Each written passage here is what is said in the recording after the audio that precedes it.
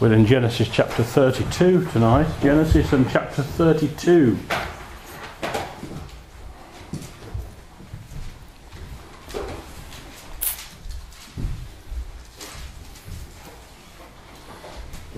It's not a very long chapter, so we'll read it all. We're going to deal with it all tonight, Lord willing. Genesis chapter 32 and verse 1. And Jacob went on his way, and the angels of God met him. And when Jacob saw them, he said, "This is God's host." And he called the name of that place Mahanaim. And Jacob sent messengers before him to Esau his brother unto the land of Seir, the country of Edom. And he commanded them, saying, "Thus shall ye speak unto my lord Esau. Thy servant Jacob saith thus, I have sojourned with Laban, and stayed there until now. And I have oxen and asses, flocks and men servants and women servants. And I have sent to tell my lord that I may find grace in thy sight." And the messengers returned to Jacob, saying, "We came to thy brother Esau, and also he cometh to meet thee, and 400 men with him." Then Jacob was greatly afraid and distressed, and he divided the people that was with him, and the flocks and herds and the camels into 2 bands, and said, "If Esau come to the one company and smite it, then the other company which is left shall escape." And Jacob said, "O God of my father Abraham, and God of my father Isaac, the Lord which saidst unto me, Return unto thy country and to thy kindred, and I will deal well with thee. I am not worthy of the least of all the mercies and of all the truth which thou hast showed unto thy servant. For with my staff I passed over this Jordan, and now I am become 2 bands. Deliver me, I pray thee, from the hand of my brother, from the hand of Esau, for I fear him, lest he will come and smite me and the mother with the children. And thou saidst, I will surely do thee good, and make thy seed as the sand of the sea, which cannot be numbered for multitude." And he lodged there that same night, and took of that which came to his hand a present for Esau his brother, 200 she-goats and 20 he-goats, 200 ewes and 20 rams, 30 milch camels with their colts, 40 kine and 10 bulls, 20 she-asses and 10 foals. And he delivered them into the hand of his servants, every drove by themselves, and said unto his servants, "Pass over before me, and put a space betwixt drove and drove." And he commanded the foremost, saying, "When Esau my brother meeteth thee, and asketh thee, saying, Whose art thou? And whither goest thou? And whose are these before thee? Then thou shalt say, They be thy servant Jacob's. It is a present sent unto my lord Esau, and behold, also he is behind us." And so commanded he the second and the third, and all that followed the droves, saying, "On this manner shall ye speak unto Esau when you find him. And say ye moreover, Behold, thy servant Jacob is behind us. For he said, I will appease him with the present that goeth before me, and afterward I will see his face. Peradventure he will accept of me." So went the present over before him, and himself lodged that night in the company. And he rose up that night, and took his 2 wives and his 2 women servants, and his 11 sons, and passed over the ford Jabbok. And he took them, and sent them over the brook, and sent over that he had. And Jacob was left alone, and there wrestled a man with him until the breaking of the day. And when he saw that he prevailed not against him, he touched the hollow of his thigh, and the hollow of Jacob's thigh was out of joint as he wrestled with him. And he said, "Let me go, for the day breaketh." And he said, "I will not let thee go, except thou bless me." And he said unto him, "What is thy name?" And he said, "Jacob." And he said, "Thy name shall be called no more Jacob, but Israel, for as a prince hast thou power with God and with men, and hast prevailed." And Jacob asked him and said, "Tell me, I pray thee, thy name." And he said, "Wherefore is it that thou dost ask after my name?" And he blessed him there. And Jacob called the name of the place Peniel, for I have seen God face to face, and my life is preserved. And as he passed over Peniel, the sun rose upon him, and he halted upon his thigh. Therefore the children of Israel eat not of the sinew which shrank, which is upon the hollow of the thigh, unto this day, because he touched the hollow of Jacob's thigh in the sinew that shrank. I haven't put a title over tonight's thoughts, but never mind. The passage divides into 4. I don't know whether you've got them in your Bibles, but paragraph markers will very often show you the different subjects. So there's one in my Bible, there's one at verse 9, another at verse 13, another at verse 24. So you've got 3 paragraph markers dividing the chapter up into 4 sections, and the first one I would say Jacob addresses Esau, and in the second section, verses 9 through 12, Jacob addresses the Lord. And then in verses 13 down to 23, Jacob addresses Esau again, and in 24 to the end, Jacob addresses the Lord again. So Jacob addresses Esau, Jacob addresses the Lord, Jacob addresses Esau again, and Jacob addresses the Lord again. So we'll take those four sections one at a time. The first of all then is Jacob's first address to Esau. Now Jacob seems to go, doesn't he, from the frying pan into the fire. Laban with his threats has left him and gone back to Syria, Padan Aram, but now Esau is coming.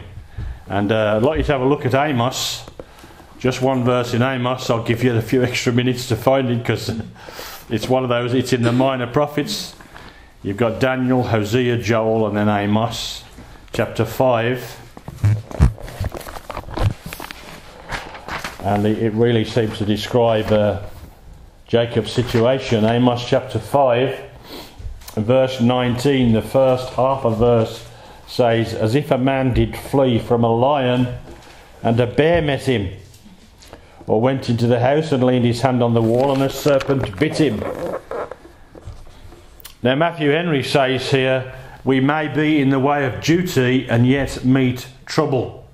And I've said this, I know, several times. You know that sometimes trials come and you wonder if you're where you should be, but you can be where you should be and still meet with trouble. And so Matthew Henry says we may be in the way of duty and yet meet with trouble. God wonderfully brought the children of Israel out of Egypt, but then they find themselves with the Red Sea in front and the Pharaoh and his armies behind them. There's no question that God had brought them out. There's no question that God had worked great miracles for them and that they were in the will of the Lord as they came out with Moses. They come to the Red Sea, and the next thing they know, Pharaoh's coming after them with his army, and they're between, as they say in the States, between a rock and a hard place. And they might have wondered, as they did later on, of course, in their wilderness journeys, whether the Lord had brought them there. But of course he had. Now we read in verse 1 that Jacob went on his way and the angels of God met him.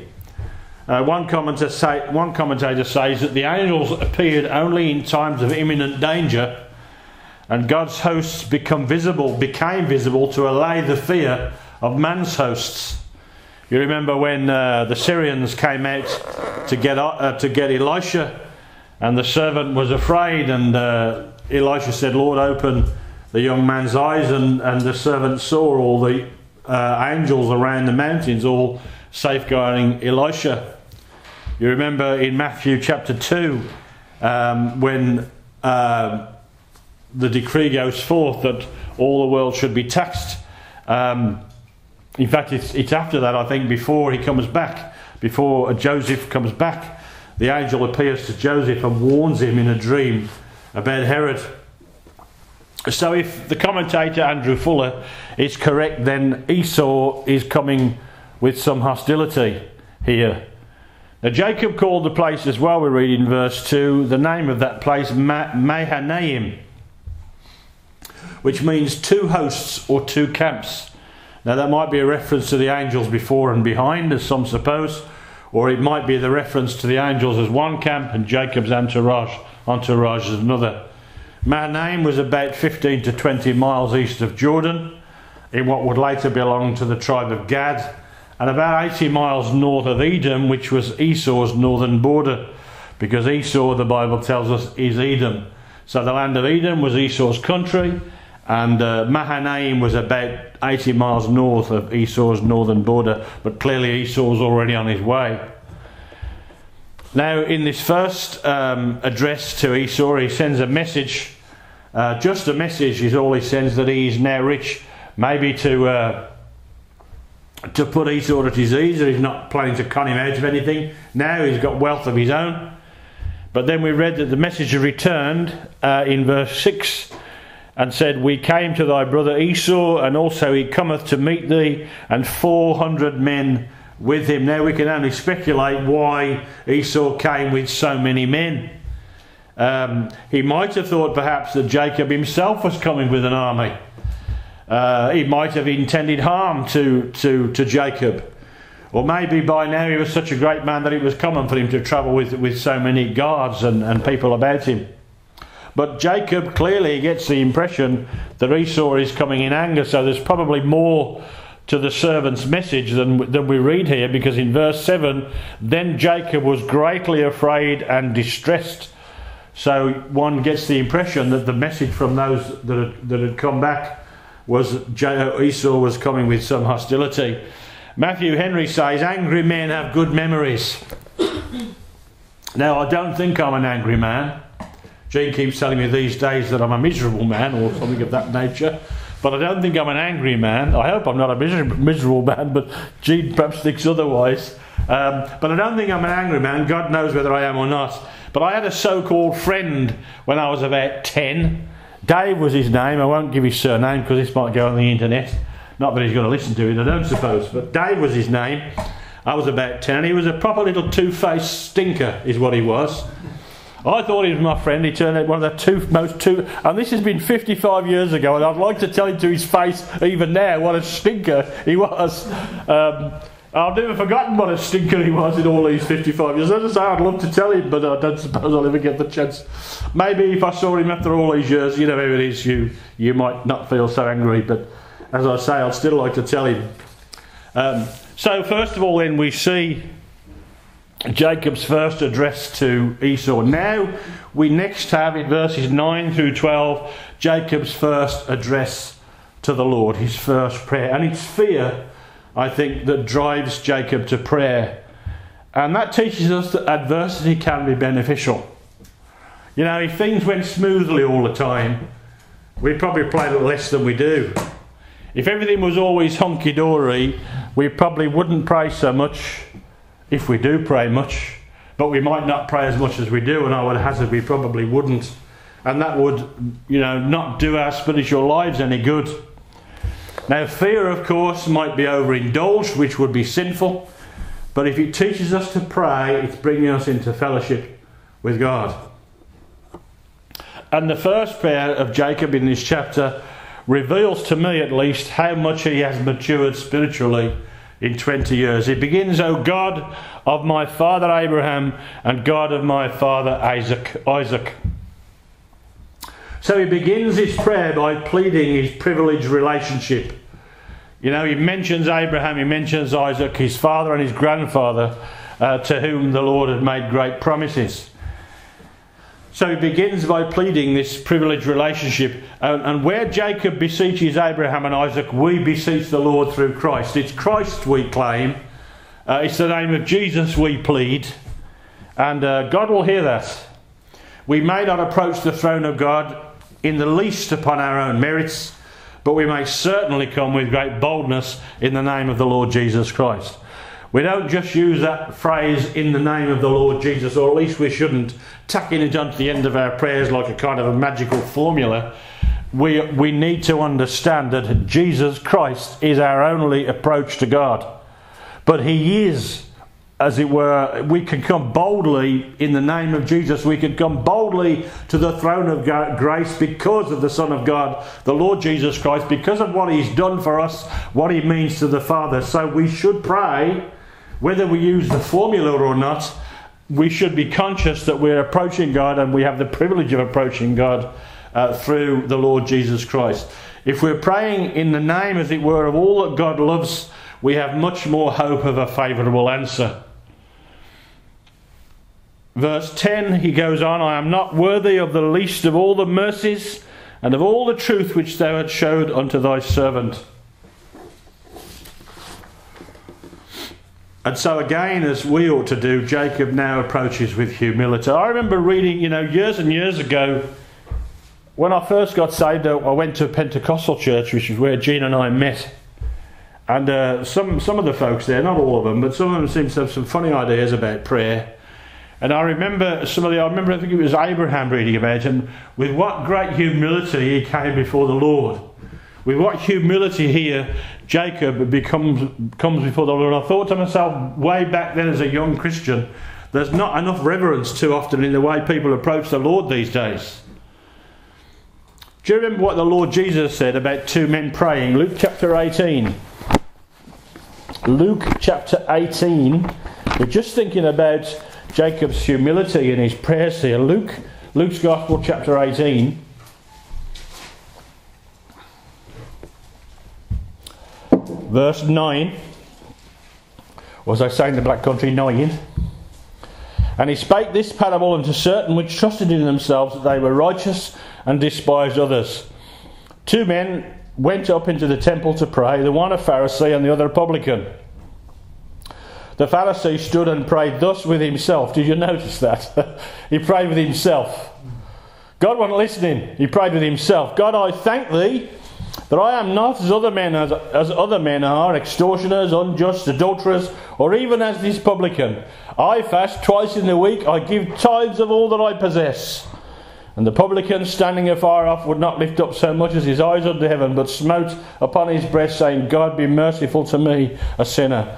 I tell you, says the Lord Jesus, this man went down to his house justified rather than the other. For every one that exalteth himself shall be abased, and he that humbleth himself shall be exalted. It seems to me that after some folks have been saved a few years, they start to pray like the Pharisee. So often in prayer meetings, I hear folk talking about what they used to be like, as though they're not conscious of any sinfulness at the present time, when they ought to be more conscious of that than ever they were before. As new believers, they knew nothing and were humble and teachable. But after a few years of Bible reading and teaching, they know it all, and no one can teach them anymore. And I've seen this happen to young men. Don't let it happen to you, as I pray, God, it won't happen to me. One of the great wonders of the world, it seems to me, is a man who's known the Lord, or a woman who's known the Lord for 50 and 60 years and is still teachable, and still has not got this idea that they know it all and they can't learn anything and they've heard it all before. So having reminded the Lord then of his covenant here and confessed his personal unworthiness, he presents his request in verse 11. Deliver me, I pray thee, from the hand of my brother, from the hand of Esau, for I fear him. And then in verse 12 he further consoles and encourages himself with God's promise. And thou saidst, I will surely do thee good, and make thy seed as the sand of the sea, which cannot be numbered for multitude. So here, as I say, he's further consoling himself and encouraging himself with God's promise, which he had received 20 years before at Bethel. Matthew Henry says the best we can say to God in prayer is what he has said to us. John Trapp says promises must be prayed over. So he says here, he remembers what God said, I will surely do thee good. John Trapp again says the promise was so sweet to the patriarch that he repeats it and ruminates it, rolling it as sugar in his mouth and hiding it under his tongue, unquote. Now this was a prophetic promise as well. God had said what he would do for Jacob in the future. So there's something prophetic here. And such promises would be of great comfort, of course. Obviously Esau's coming and Jacob's afraid, but he remembers that God has promised that he would bless his seed, and that it would be as the sand of the sea, which couldn't be numbered for multitude. A better understanding, I think, of prophetic truth among believers would save us from much anxiety about the future too. Prophetic speculations on the internet are plenty as raspberries, but most of it's imaginative guesswork out of the book of the Revelation. There's a lot of weird and wonderful stuff. If you go on YouTube and somebody's professing to expound on the book of Revelation, you could wind up anywhere. There's an awful lot of weird stuff on there. Personally, I believe, for example, that the global warming scare is a scam. And I'm not the only one here, I'm sure. Derek's nodding, I thought he might be. It's a scam. However, the days may not be far away when the global warming will be far hotter than even the most extreme warmonger imagines. Have a look at Revelation 16 for a moment. So if you're tempted to say global warming will never happen, have a look at Revelation 16. It's just not going to happen the way they think it is. Revelation 16 and verse 8, and the fourth angel poured out his vial upon the sun, and power was given unto him to scorch men with fire. And men were scorched with great heat, and blasphemed the name of God, which hath power over these plagues, and they repented not to give him glory. I smile really. One should not laugh at the sad future that unbelievers have got when they, particularly into the tribulation and into hellfire. But I always remember, because the churches, for the most part, when Christians are raptured, the churches will go on pretty much as normal. Most of them. Most of the Anglican churches will still be struggling along trying to raise money for the spire after we've gone, as they are now. The Methodists will carry on having their bingo nights and their judo clubs and all the rest of it. It will all go on as though nothing happened, except the real saints will be missing. And I always remember Herbert Rouse saying once, when the tribulation hits, he says, and I'm up in heaven, he says, I shall be reading my newspaper, he says, because I think they'll have John Chancellor up there, the same as having down there, and I shall put my newspaper there and I shall lean over and say, it couldn't happen to a nicer bunch of guys. And of course, that's what the churches are these days. They want to be Mr. Nice Guy, don't they? Some Muslim fanatics are confident that Islam will soon dominate the planet, that every nation will soon submit to their God Allah. Now, if one considers the Muslim birth rate in Europe compared with the indigenous peoples, he would have to say that the Islamic fanatics might be right. But the Bible teaches that within around 7 years of Antichrist's rule, whether he be a Muslim or not, there are some that say this is the Imam Mahdi of the Muslims, the Saviour will come and grind that whole system to powder. So, don't get too uptight. I've known believers getting really uptight about the growth of Islam.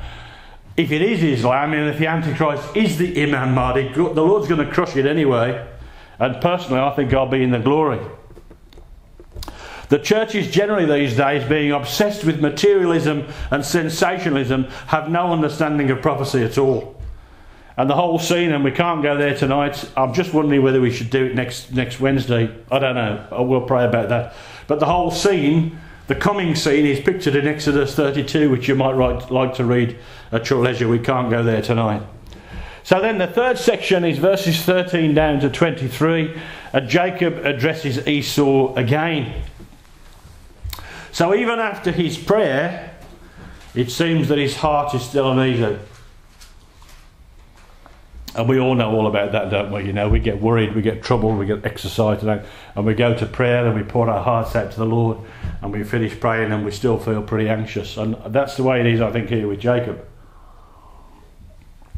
And so we read about he sent a present. If you add them up, there's about 580 creatures, camels and bulls and sheep and goats and so forth, to seek to pacify Esau before they finally meet. And he sends them out in droves to try and build up the sense of kindness, if you will. His first address to Esau was without any gifts, but now he's strengthening his appeal. Now he feels he's got to do more, and we'll find he does exactly the same with the Lord when we come to his second prayer. Jacob's second address to Esau raised some very interesting questions for me. Usually what I do very often, if I'm studying for a Wednesday message, I'll get all the commentaries out, and I'll read one, and I'll read the passage, read the commentary, read the passage, read another commentary, read the passage, read another commentary, and so on, and just pick out of the commentaries what I think will be helpful and what I find myself helpful. And I read about 8 commentaries on this passage, and some of them, including John Phillips, who I think is a great commentator, take issue with Jacob for sending these gifts. They argue that he was not trusting God, but practicing a scheme of his own, and that this was the same old scheming Jacob. And good commentators, I say, like John Phillips, hold that view, and others too. But then I found that other commentators, such as Andrew Fuller and John Trapp and Matthew Henry, commend Jacob for what he does here, saying in effect, God helps those who help themselves, and we'll just think a little bit more about that in a moment. Book of Proverbs says, then I saw and considered it well. I looked upon it and received instruction. That's Proverbs 24:32. And this was what struck me. A man's heart will colour his understanding of the Word of God. We can all use the same Bible, but different people come up with different conclusions. 2 men who are keen King James believers will read a passage and come to opposite conclusions, as these commentators did here. They were all using the KJV. And I think the reason for that is our own hearts and our own characters will colour our understanding. A man's own nature often interprets the scriptures. That's why lost men can never find God in the Bible, because their natures they're blind by nature, so they can't find God in the Word. Now, the first lesson to learn, I think, from this is that we must rely upon the Holy Spirit to teach us. And we must do that not only when we're first saved, we must do that as we proceed through our Christian lives. Again, I remember Herbert Rausch saying, whenever I come to study the Bible, I put all my doctrine on the table, and if the Holy Spirit wants to knock it into a cocktail in one verse, that's his business. And I've never forgotten that. Obviously, I've never forgotten that. I heard that 30 years ago. He's a man that was willing to be taught by the Holy Spirit, and we need to understand that we learn the truth by reading the Scriptures, but also by a prayerful dependence upon the Holy Spirit to teach us. So that's the first thing. We must rely upon the Holy Spirit. Proverbs chapter 3 verse 5 says, "Trust in the Lord with all thine heart, and lead not on thine understanding." Secondly, which of the commentators is right? Now, as much as I appreciate John Phillips, I found Matthew Henry far more convincing. Now, if you want a commentary, if you don't have a lot of commentaries, and if you want a commentary, get Matthew Henry. He knew nothing about prophecy, because prophecy was still sealed until the time of the end, as the Lord said to Daniel. But on everything else, he's arguably unequalled. I remember hearing Jack Mormon say once that the best commentator you can get is Matthew Henry, and there's a lot of truth in that. It's arguable perhaps, but an excellent commentator. And Matthew Henry said, commenting upon this situation, "Help thyself and God will help thee." I remember some months ago, hearing somebody say God helps those who help themselves, and, thinking I'm not so sure about that, but I'm more inclined to think so, having studied this passage. John Trapp also agrees with Matthew Henry very convincingly. Trapp says, "Means must be used, but not trusted." Perhaps I can illustrate this, and the illustration comes from John Trapp as well. Does God want to teach you His Word? Do we know from the Bible that God wants to teach us His Word? Should we then read it, or should we wait for miraculous inspiration? You see, you have to do something. God wants to read, He wants you to understand His Word, but you therefore must do something about it. You must read it. Now, in these days of instantaneous everything, the charismatic expects a dream or a vision instead of disciplining himself to search the Scriptures. And I always remember, I hadn't been saved long. It was before I was married. I was living in Boldmere, Sutton Coldfield Way, sharing a house with two fellas. And I don't know whether I was off work sick. I think I might have been on holiday. And I wanted, like so many new converts do, I didn't want to carry on an ordinary job. I wanted to do something world-shaking for the Lord. And I'd sent for some tapes from Operation Mobilisation, OM. Brother used to say it stands for Old Motors. In fact, I think it was George Verwer who said it stood for Old Motors, because everything they had was second-hand. But if you in those days, this is 40 years ago, you had to mean business with God if you wanted to go on AM, because you had to pray for your food, you had to pray for everything. And those youngsters that were involved in AM, and it was rather kind of a young people movement, and I guess it still is. I think it's gone south somewhat now. But you had to mean business to go on AM, and I was wondering whether God wanted me to go, and I sent off for what they called orientation tapes, because it's such a shock to the system. They wanted to kind of get you ready, and the preacher was George Verwer, and he was preaching a message on the Word of God. I don't know if I've told you this before, and it was so powerful. I think it was one of the most powerful men, because in those days that guy used to preach like there was no tomorrow, and it was so powerful.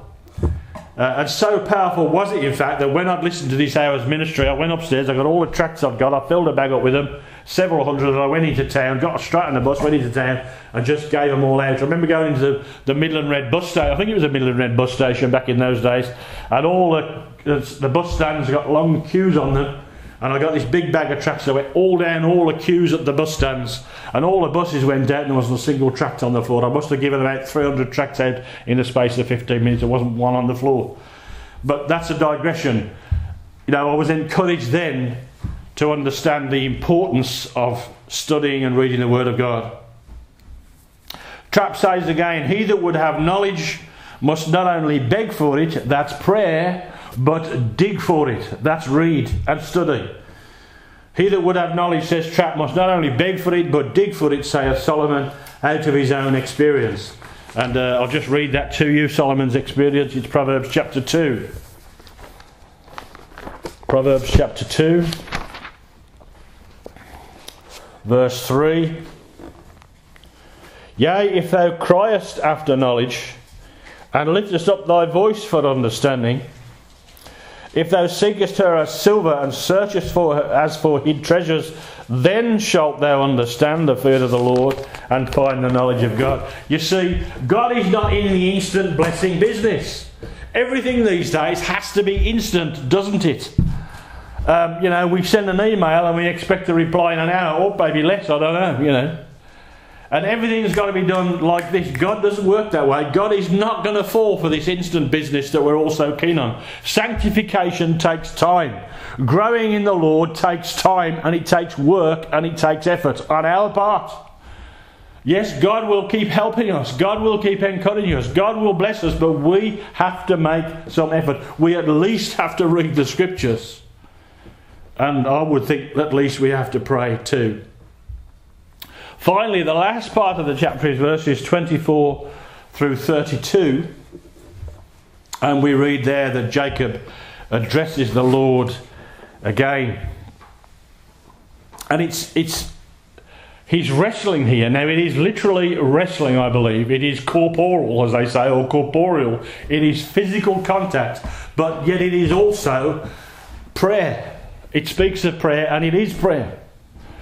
But it's undeniable, I think, because it says he touched the joint and put Jacob's leg out of joint. So it's corporeal, but it is also spiritual. And this wrestling in prayer speaks of the kind of prayer that I doubt more than one in 1,000 Christians knows anything about these days. Anyone who prays like this in a modern prayer meeting would be thought eccentric by the rest of the church. And I've known cases where a brother has poured his heart out in their prayer meeting. They haven't quite snickered, but you wonder if they thought he was bonkers or whether he was going to come again. And I've had it myself. Jacob's second address to Esau was stronger than the first, and his second address to the Lord is also far stronger than the first. His first prayer was good, it was acceptable. But this is the kind of praying that James writes about. If you look at James' epistle, talking about the wrestling now, James' epistle chapter 5,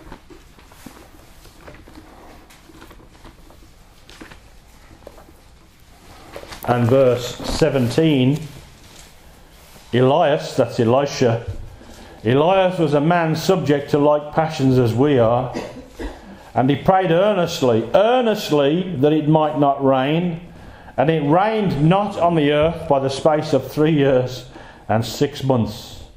I have a note in the margin from Joseph Hall. If our prayers want success, they want heart. Their blessing is according to their vigour. When I read John Trapp's commentary, and he's absolutely golden at this place, when I read John Trapp's commentary on Jacob's wrestling with God, I have to say I was so ashamed of myself that I had to stop studying and go and confess my sin to the Lord. I'm going to quote a little of it. It concerns Hugh Latimer. This particular comment in John Trapp on this wrestling has to do with Hugh Latimer, who was a bishop of Worcester, an Anglican bishop, smock and all, in the 16th century, who was burnt at the stake in Oxford by Bloody Mary in 1555. Trapp says, quote, Latimer so plied the throne of grace with his once again restore the gospel to England, that he would have no nay at God's hands. He many times continued kneeling and knocking so long together that he was not able to rise without help. His knees were grown hard like camel's knees, as Eusebius reports of James, the Lord's brother, unquote. We used to have a guy come to us years ago who had been a Bible teacher, and he was a historian. I think he used to teach Christian history as well.